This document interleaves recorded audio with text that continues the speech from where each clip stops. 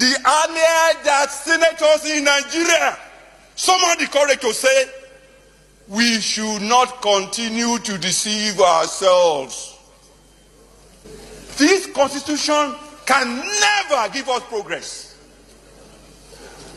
This constitution can never give us peace. Alright, you're welcome to my YouTube channel. In case you're just joining for the very first time, please do well to hit the subscribe button so that you can stay on top of the information anytime we drop informations like this. Anyway, as it be like this, Senator Adeyeye don't come out now, they shout, they paras. This constitution cannot give us what we want in this country. This constitution cannot take us anywhere. The man para talk a lot of things. We be like say it makes sense. Some be like say he exposed. Some be like say, in fact, too many people don't come they confused as they be like this. Anyway, as it be, I go allow you make you hear what he talk by himself. But he talk plenty things. I no go blame him. If a senator fit come out like this, talk say the way they read this constitution, say na fraudulent manner, na fraudulent way, and the way they interpret the constitution, come be like say they favor some people, they favor some people. Well, make you hear the way when they talk am first before I will come back and talk wetin I get to talk about this constitution. I dey come, hear am. We should not continue to deceive ourselves. This constitution can never give us progress. This constitution can never give us peace. This constitution can never give us unity. And unfortunately, most of us in this National Assembly, we don't have the spine to face what we need to give this republic to have peace and progress. What do I mean? This constitution has 68 items. 68.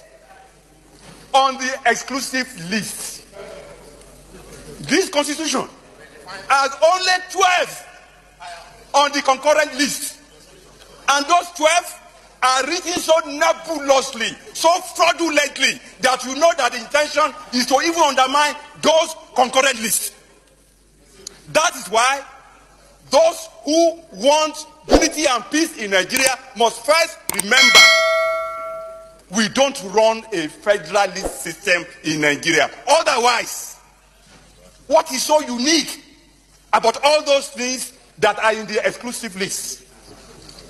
We used to have a parliamentary system.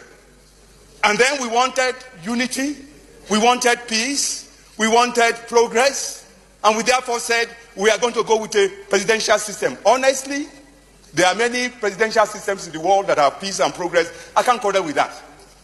But we must put in place the same safeguards that presidential system across the world put in place so that you can have what it needs to run the society.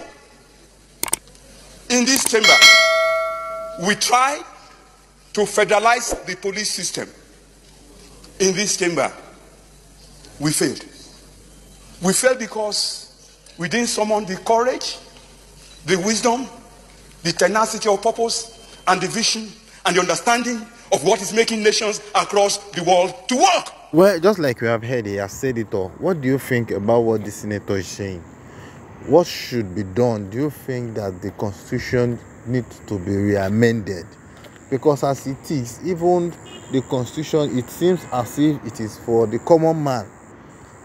It favors some part of persons and it does not favor some other part of persons. Anyway, just let us know what you think about this constitution. We are coming. Thank you.